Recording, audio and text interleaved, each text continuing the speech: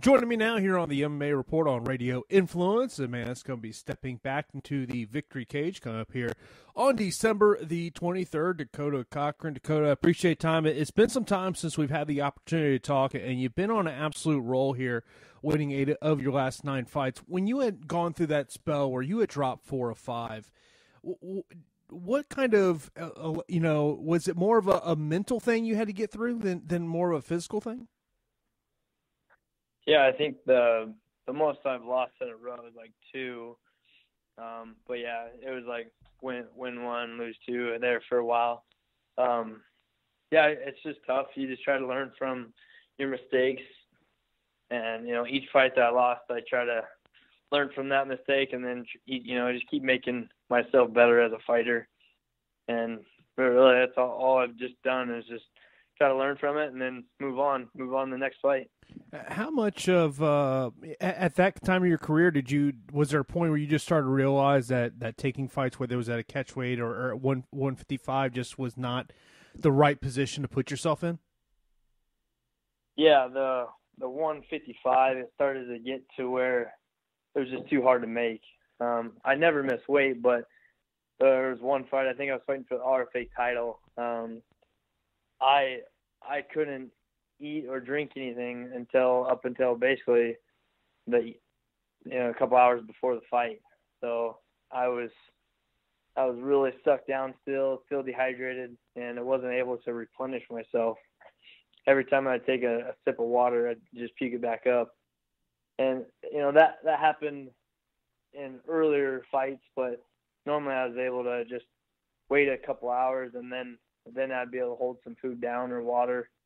But for some reason, that fight, I wasn't able to do it till the couple hours before the fight. And then I said, my health isn't really worth it. So I just went up to 170.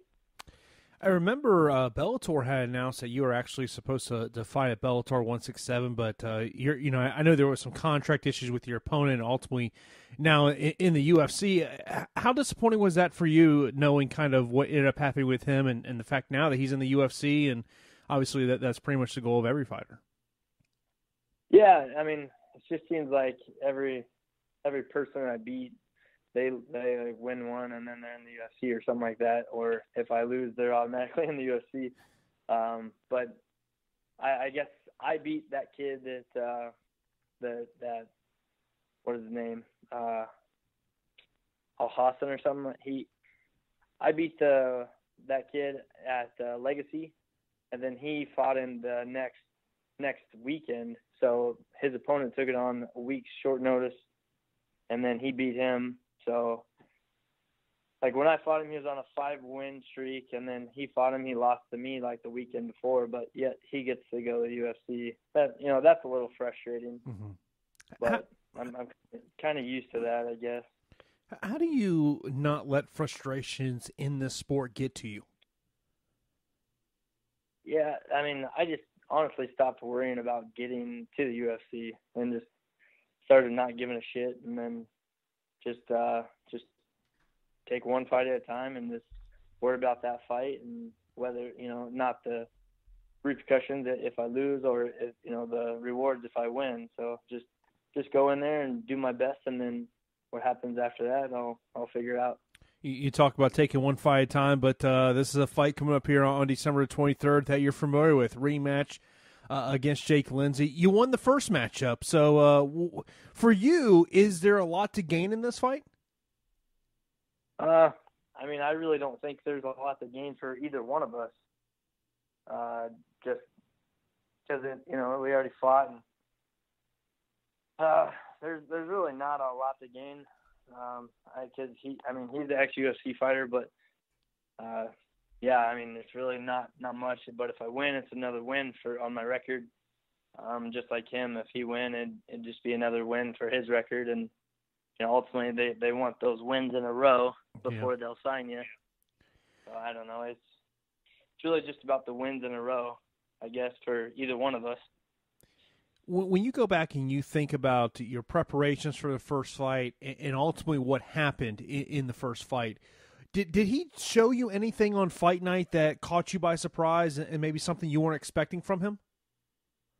Yeah, he was really good at controlling, like putting the pressure on you, like when you're against the cage, just being like real heavy, and that was kind of surprising. But obviously, I know that going into this fight, so yeah, so I'm pretty prepared for that. One of the cliches I've always heard in the fight game, and when it comes to rematches, is the fighter that lost the first fight has the advantage going into the rematch because they understand the mistakes they made in the first fight and what they need to do to correct those mistakes to get the victory. For you, coming into this fight as a guy who won the first fight, what do you see as your advantage? Well, honestly, I was losing on the card. I was losing the first 2 rounds. So if they would have ended the fight at the second round, I would have lost. So I was down actually, and then I came out strong that third round, and I knew I had to get a finish. So I think I got him with some good strikes, and then he took a shot, and then I guillotined him. So it was a tough battle, and I'm expecting the same thing, I guess. As we're talking here, we're this fight's coming up next Friday night. What's preparations like for the next 10 days or so for you? This next week will be a little more vigorous, I guess, this week, I'm sorry, is a little more vigorous and doing more rounds. And then next week it's just all about doing some cardio and then cutting the weight. How often do you spar in your training camp? Not too often, like once a week or maybe twice. We'll do some light sparring, so I guess if you count that, would be twice. Is it one of those things of, as you've gone on in your career, being a veteran in the sport, that you just realize that you don't necessarily have to be sparring 3 times a week? Because that seems to be a number you hear from a lot of guys. They'll talk about when they're in fight camp, it's 3 times a week they're sparring. I honestly haven't done that my career. I've pretty much stuck to the one or 2 times sparring a week. So I haven't really, just gone out there and tried to knock someone out in practice. I've never been that kind of partner. So it's pretty much the same for me. And, of course, this card will be on UFC Fight Pass. If you're not a Fight Pass a member, you can definitely go over to UFCFightPass.com so you can watch the victory fights here. One thing I want to mention about Victory, it's a unique. It's not it's a cage, but it's a square cage. How is it different fighting in their canvas as opposed to, say, a promotion that has a circular cage? Yeah, it is a little bit different, but a lot of it's the same. I mean, the only, I would say, big difference is you can get caught in the corners with, obviously that's not a case with the round cage. So if I really don't mind it, but it's a thing you got to be aware of. If you don't like being trapped in the corner, then you probably should stay away from the corners.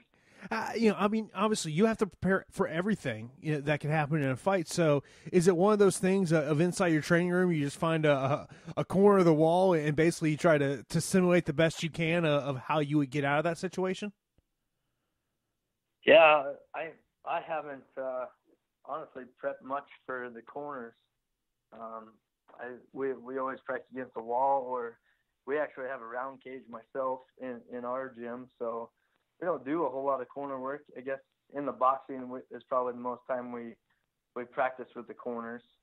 So stand-up, I would say, yeah, we practice that quite often.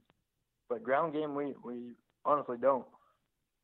And, of course, they'll wrap up 2016 for Victory FC, also wrap it up for Dakota. As you start to think of 2017, anything on the horizon at this point? I think I have to defend my TWC title in earlier in next year, but they talked about me maybe fighting for the 70 title, and we'll see how that goes for the victory. Honestly, I'm just kind of, like I said, taking one fight at a time, so not really stressing or worrying about it too much. Dakota, I really appreciate time. Good luck here coming up next week at the Victory card. Well, thank you very much.